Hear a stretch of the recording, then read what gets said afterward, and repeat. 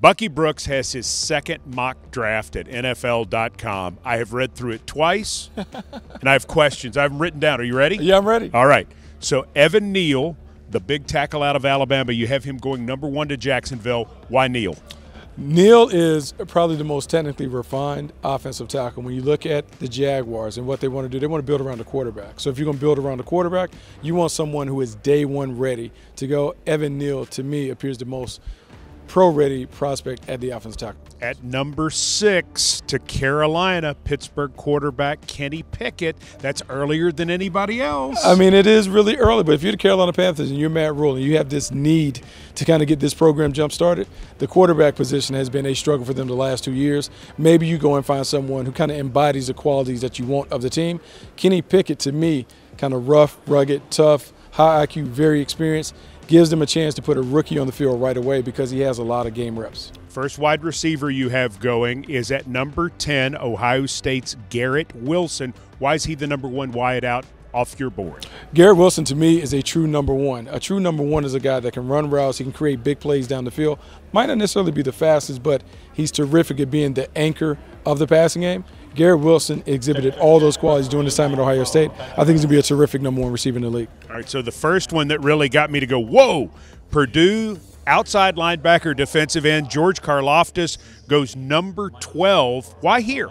Well, he goes number 12 because when you think about their new coach, Kevin O'Connell comes from the L.A. Rams. The L.A. Rams won the Super Bowl, not necessarily because of their offense, because their pass rush in the Super Bowl was able to get it done. You're Kevin O'Connell. You've seen how that helped you win a ring. You absolutely want to make sure you have a stable of pass rushers in the fold. And he looks like a Minnesota Viking. He does. He looks like a Minnesota Viking. Okay, at number 20, Malik Willis, the quarterback from Liberty to the Pittsburgh Steelers. Two-part question.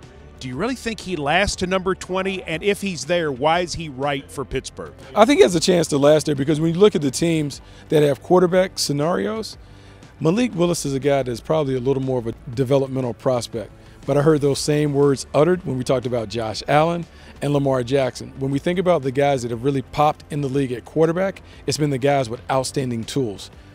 Big-time arm talent, maybe the most impressive arm talent in the league. You think about his athleticism with his legs. Sometimes with a young quarterback, you can get by with a little more of an athletic player until they develop the refined part of being in the pocket. All right, so we go next to number 25. You have Alabama wideout Jamison Williams, ACL and all, going to Buffalo. Talented, speed wide receiver, but the ACL was on January 11th. Yeah, so look, this has to be a long-term investment. If you're the Buffalo Bills, you're looking at this, how can we continue to elevate Josh Allen?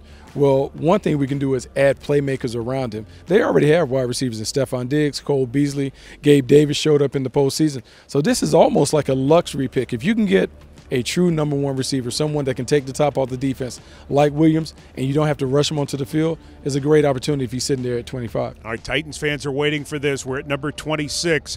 Bucky Brooks says the Titans select Jahan Dotson, wide receiver, Penn State.